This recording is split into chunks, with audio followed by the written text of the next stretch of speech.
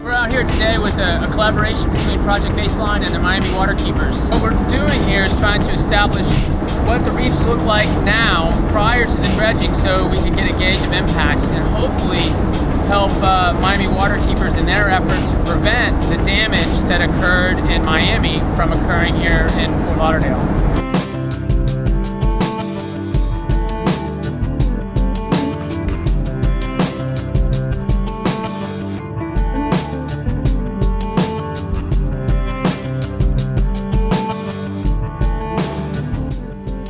We're bringing people down in the subs so they can see it for themselves. We know that there was pretty extensive damage in Miami that wasn't anticipated. We're here to try to get enough data to convince people to do things better in Fort Lauderdale and keep that from happening again.